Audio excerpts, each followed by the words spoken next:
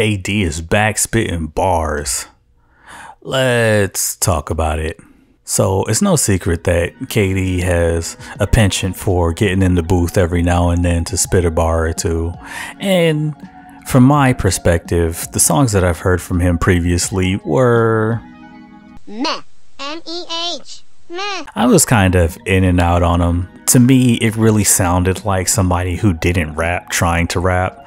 And that's the one thing that I don't like when anybody else outside of the rap field gets into rap. There are ball players who can do it and do it well. Damian Lillard and Iman Shumpert come to mind. And if you haven't heard their songs, I implore you to check them out because they're actually quite good.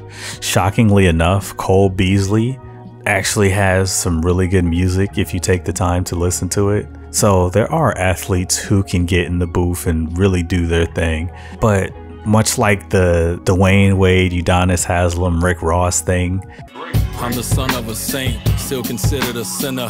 3 rings on his finger, yeah, that boy was a winner. When KD started rapping at first, you really could tell that it wasn't his thing. Like, he didn't do it often enough. You could hear the reading, you could hear the uncertainty in his delivery, and it's kind of unfortunate because it tunes people out. But for this song though, it really does sound like he's found his rhythm and he holds his own pretty well.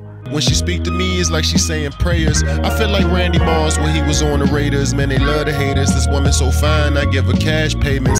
I do think he did a lot better on this song than in previous ones that I've heard from him.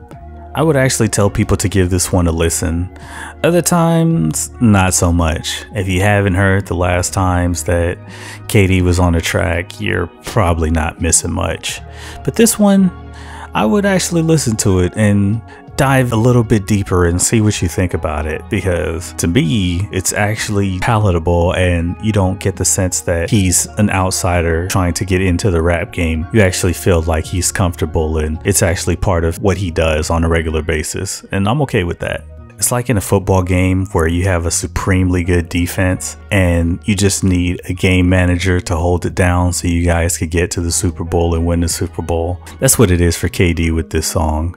He has the beat, he's got the Stalley feature. All he has to do is not mess it up. And I think he did well here. His delivery's a lot better. The bars come a lot cleaner and he fits right into the song. I think his vocals come in a little bit low, but that's an engineering thing and I don't think it'll really matter in the long run. Overall, if I had to rate this song on a scale of 1 to 10, I'd give it a not bad.